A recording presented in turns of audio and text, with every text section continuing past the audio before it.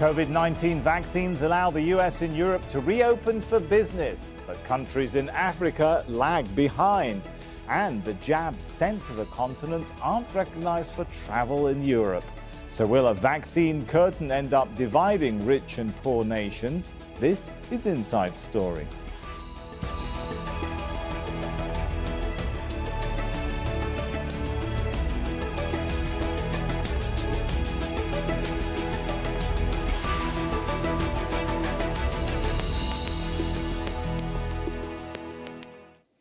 Hello and welcome to the show. I'm Sami Zeidan. So COVID-19 vaccines are vital for controlling the pandemic, as we know. Widespread immunization is allowing parts of the world, including the US and Europe, to reopen for tourism and trade. But it's a different story in developing nations. Millions of people across Africa are still waiting to receive their first jabs. The WHO warns the continent is facing an extremely aggressive third wave. The African Union's COVID-19 envoy has strongly criticized Europe for failing to deliver the millions of doses it promised. We'll bring in our guests in a moment, but first this report from Victoria Gatenby. Marie, a 57-year-old mother of 5, has come to this clinic in Kinshasa to get her second jab of the AstraZeneca vaccine. The Democratic Republic of Congo is suffering from a third surge of coronavirus infections, as are many other parts of Africa. It's good for us to protect ourselves as we are experiencing this third wave of COVID-19. It's important we receive this vaccine because in doing so, we'll also save others. She's one of the lucky ones. Only 1% of people across the continent have been inoculated. While richer, vaccinated countries are reopening their economies, African hospitals are becoming overwhelmed, oxygen supplies are running low, and the virus is spreading to rural areas. The man in charge of securing doses for the continent has criticised Europe, saying it's failed to deliver a single vaccine from the millions it promised. Not a single dose, not one vial, has left a European factory for Africa. Okay, when we've gone to talk to their manufacturers, they tell us that they are completely maxed out, meeting the needs of Europe. 5.5 million infections have been confirmed among the continent's 1.3 billion people. COVAX promised to deliver 700 million doses to Africa by December, but so far just 65 million have actually arrived. Rich countries like the UK, like the G7, just are putting the profit of pharmaceutical companies above public health, but not pushing companies to share their technology so that others in developing countries can produce the vaccines. So we are under the mercy of pharmaceutical companies. The head of the Africa Centers for Disease Control and Prevention says there's been a 23% increase in the number of COVID-related deaths in the past week, and warns unless the continent can secure a regular supply of vaccines, the consequences will be catastrophic. Victoria Gatenby, Al Jazeera. And the African Union is warning of global inequality even after people receive their jabs. Most of its doses come from the UN-backed COVAX scheme, which relies on the Indian-made AstraZeneca dose called Covishield. That is not recognized by the EU's new vaccine passport for travel. 8 European states have reportedly agreed to accept Covishield after pressure from India. But the EU hasn't approved Russian or Chinese-made vaccines either. COVAX says this risks dividing the world into 2 tiers.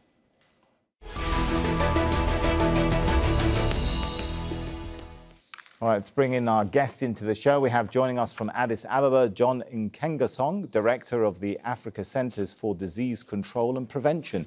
In Avellino in Italy, Gloria Taliani, Professor of Infectious Diseases at La Sapienza University of Rome.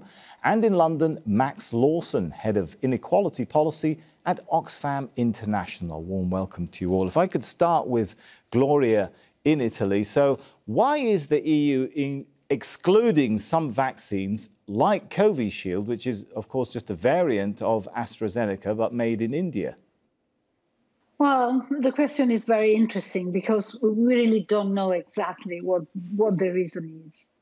apparently, the declaration of the EMA society, the EMA organization, was that the factory where the vaccine is is produced is not perfectly adequate for production of this kind of vaccine, or at least has not been certificated in a proper way.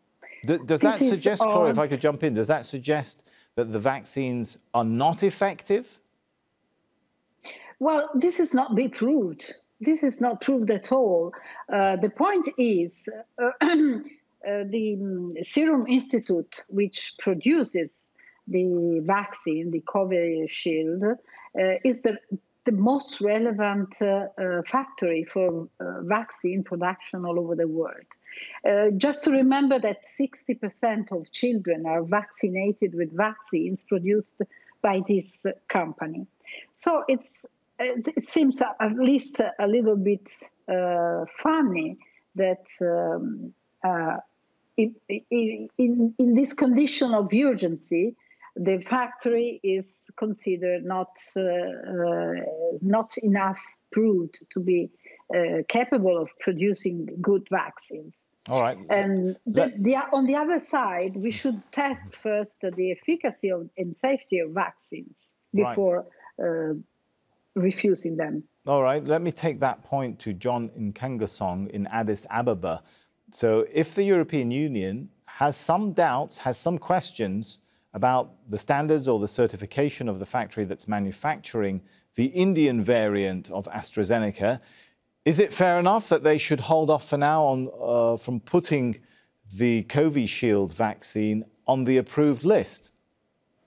I think we have been extremely surprised by that behavior. And the COVID-Shield vaccine has been approved as part of the collection of vaccines from the COVAX, which is the mechanism supported by WHO, Gavi, and the CEPI, the Coalition for Epidemic Preparedness Innovation. And this vaccine has been paid for by the European taxpayers' money. And we all know that WHO has given their emergency use authorization for this vaccine. So I remain completely at loss as to why such behavior.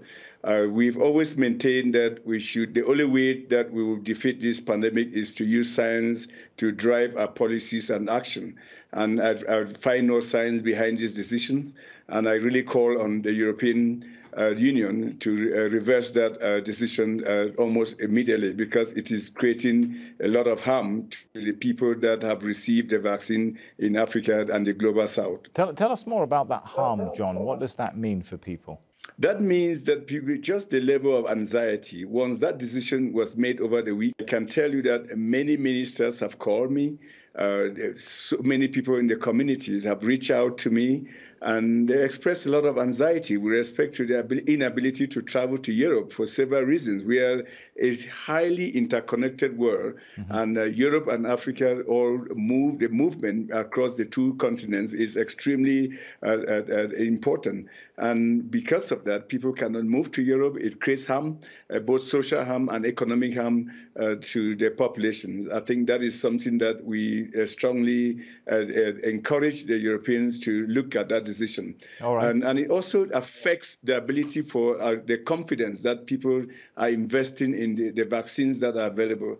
Each time we behave that way, it creates and erodes a lot of confidence in the vaccines rollout programs. Right. Let me bring Max into the discussion. Max, the world was worried or concerned with a divide emerging between the haves and the have-nots when it comes to vaccines.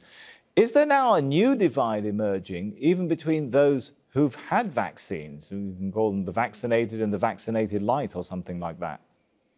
Oh, it seems. I think there is a long history, sadly, in this COVID response of what I think we should call it what it is. It's a structural racism. It's the European North looking after themselves, and this implicit sense that brown people in the global South are incapable of making vaccines, when in fact, you know, when COVID hit, 60% of the world's vaccines are made in India. We have competent, really world-class producers in developing countries all over the world. And these are the same producers who are waiting for the vaccine recipes that are being held under lock and key by Pfizer, Moderna, BioNTech. So sadly, the Europeans are looking after themselves once again. So yes, we may have this divide over vaccine passports, but it's a much more substantial thing we have here. Let me play devil's advocate, Max, and jump in and say, well, from the EU perspective, I'm sure they would argue that this is not about different parts of the world or races. This is simply about science. And if certain factories are not up to standard, why should the European Union rush in to certify them? These factories, the Serum Institute has been fully approved by the WHO, by COVAX. It's absolutely not the case that, as John said, it's completely unheard of that the European Union should decide that they have somehow a higher standard. I think this is politically driven. I think it's because it's seen as the British vaccine. They don't like it. I think there's politics in all of this. And I think there is racism in there too. I think the Europeans have a very, very poor record on this. Look at Chancellor Merkel. She's blocking moves at the WTO to share the vaccine recipes. BioNTech is a German firm. They have one of the most successful vaccines together with Pfizer. They've sold virtually no vaccines in the developing world, virtually none for Africa. That's appalling. That's a crime of historical proportions. When we look at the third wave sweeping through countries like Uganda, it's absolutely disgusting, to be honest, that you see the Europeans looking after themselves once again. And it just makes me really, really angry. And I think they should look to themselves and they should share the vaccine recipes as fast as possible and allow developing countries to make themselves safe.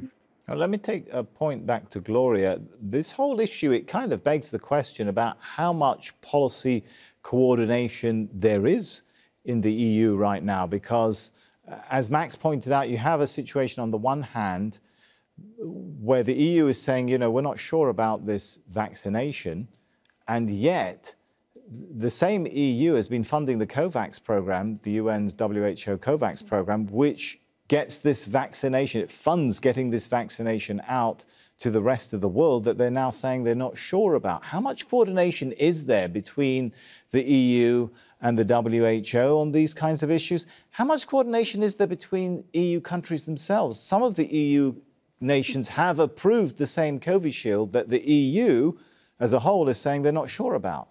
Well, given that it's totally legitimate for each regulatory authority to independently carry out the approval process for drugs and vaccines and whatsoever, apparently at the moment we have a problem of coordination because the European Union states that the vaccine should not be used and recognized.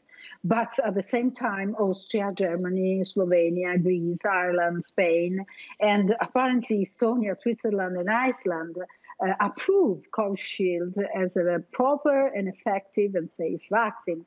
Therefore, in a time in which, in a moment in which there should be a unique way to face the pandemic emergency, apparently there is large space for each country or each of different countries to behave in a different way, which is not something helpful to properly manage the emergency and properly manage the urgency of covering the largest possible part of human beings with a good vaccine.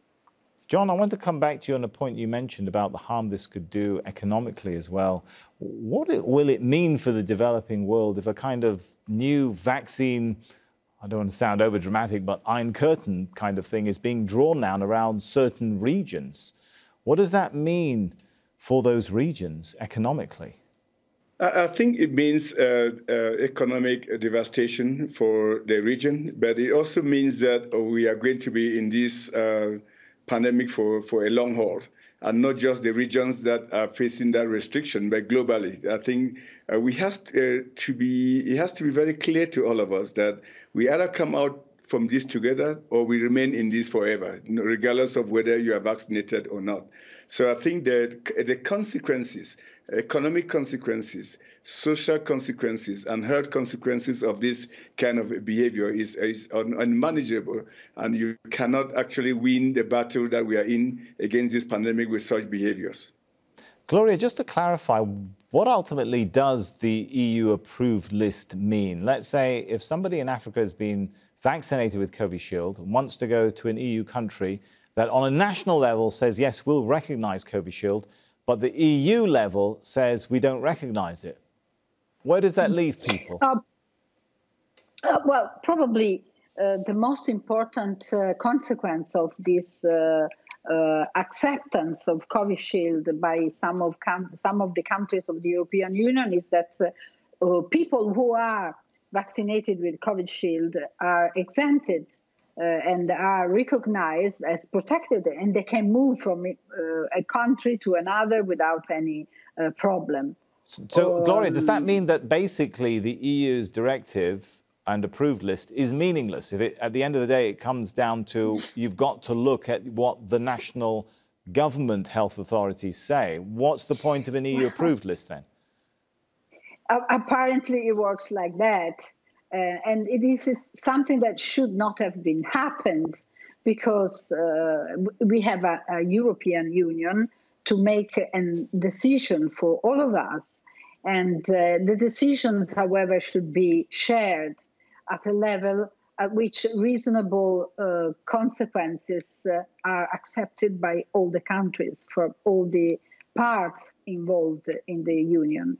And if any country feels the need of taking a position which is different from the position of the European Union, it's a failure of the European Union itself. Max, it's not just an issue. I mean, we're focusing a lot on Covishield for obvious reasons, since that's the one that's been, I think, the most highly distributed by the COVAX scheme. But there's also the question of the Russian vaccines and Chinese vaccines, right? They are not on the EU list. What does that mean for the world? And the idea of getting the world back to where it was before COVID, does this mean the idea of travel bubbles, the idea of travel corridors, trade corridors, are going to be here for the foreseeable future? This is not something that's going to end anytime soon with vaccines getting out. I think there's two things. I mean, I would distinguish between, well, there are more than one Chinese vaccine and then the Russian one. The Chinese vaccines, Sinovac and Sinopharm, have both been approved by the WHO for use now. And the Russian vaccine, as I understand it, has not. So if we're looking to the World Health Organization and their stringent assessment of these vaccines, then that should be the bottom line. That's the bottom line for COVAX. Well, it might need to, it maybe should be that way, Max, but that wasn't enough for Covishield, was it? The WHO has approved that, and yet the EU hasn't. So it seems like what happens in reality is a bit different from what the WHO says. Absolutely, and I think we could see more of that in the future. And if they'll do that for AstraZeneca, then you can see politics very much coming into play for the Chinese vaccines as well. So I would definitely agree on that. But I think we need to focus on the key issue here, that the vast majority of developing countries don't have enough of any vaccine at this point. And that's the key issue. Yes, it's problematic for travel if you have been vaccinated with another vaccine, but it's far, far more problematic if you're in Uganda at the moment, where 4,000 people out of 45 million have had 2 doses. I mean, it's absolutely terrible, the hoarding of vaccines going on by Europe. And I think this latest episode of saying that Covishield isn't quite right, it's a lot, from my mind, I think it's about defending European industries, this sense that kind of only safe vaccines can be made in Europe and America. We've seen this all the way through, and we need to have a situation where we can respect the qualified vaccine manufacturers all over the world and share the recipes with them as fast as possible. And that's simply not happening. And the US has said that they're open to waiving patents on vaccines, and the main blocker is the EU, and the EU led by Angela Merkel. So I think they really are problematic, and I think history will frown on the EU terribly for what's happened in the last 6-9 months, and the fact that they're standing by and seeing so few people vaccinated in the developing world. Maybe we'll bring Gloria in for a quick come-in on that point. Why has Europe been so slow to get out vaccines to Africa? We heard from the African Union Special Envoy on COVID-19, Strivi Masiyiwa, saying not one dose, he says, has left Europe for Africa. Again, this is a problem of the meaning, the deep meaning of the Union, European Union, because also in this context, some countries were more prone to allow the sending vaccines to the African countries. Other countries in the European Union were totally against this policy. And if we are in a European Union, we should decide altogether and with a unique path what we should do in order to obtain safe and most protected world outside Europe. Mm-hmm. And there is also another reason, very important reason why we should offer vaccine coverage also to European or outside European countries. Because in a country where there is a large spread of the virus and a partial coverage of vaccine, the development, the appearance of resistant strains of the virus are much more probable. And so we have a problem altogether again. John, let me put the question this way to be a little bit of a devil's advocate on behalf of the EU. Is it not understandable, if not far from ideal, but is it not understandable that in a time of crisis, nations simply prioritize their own populations first? And if they want to make sure their populations get vaccinated first before they send out vaccines to others, it's not a huge surprise, is it, John? It is not a huge surprise, but it is not a wisdom that will enable us to win a war against a serious pandemic like the one we are dealing with. We know what to do. We have the solutions in our hands, but unfortunately, we are not applying ourselves in a way that we can come out of this collectively. Of what use is it for Europe to be fully vaccinated? And Africa is not vaccinated, and you continue to get variants emerge that will challenge even the vaccines that have been used in Europe. I mean, we've seen how the variant that emerged out of South Africa quickly undermined the vaccines that were being used. I think that is just common wisdom that, yes, you should protect your people, but understand what we are dealing with. The dimension of what we're dealing with is global. So we have to look at a domestic approach, but also look at a global approach to win the battle against this pandemic. All right, I think we've got a quick minute for a final thought from Max. What does this two-tier vaccination world mean for recovery, for global growth? All those projections, the rosy projections and expectations that, yay, the world is going to grow again economically. I think it's disastrous for economic growth. I think the key point is no one blames European nations for wanting to vaccinate their own populations. What I blame them for is protecting the monopolies and the profits of their own pharma companies and not allowing those successful vaccines to be made all over the developing world. That is absolutely criminal. We could vaccinate Europe and we could vaccinate Africa. There doesn't have to be a trade-off, and we desperately need to see the recovery and to stop millions of people dying. Share the recipes now, Europe, and stop blocking and putting profits ahead of people. All right, maybe that humanitarian call is a good point to end on. Let's hope the world finds a way to work together to get over this. For now, let's thank our guests very much for their participation. John Nkengasong, Gloria Taliani and Max Lawson. And thank you too for watching. You can see the show again anytime by visiting our website, aljazeera.com. For further discussion, head over to our Facebook page. That's facebook.com/AJ Inside Story. You can also join the conversation on Twitter. Our handle is @AJ Inside Story. From me, Sami Zeidan, and the whole team here, for now, it's goodbye.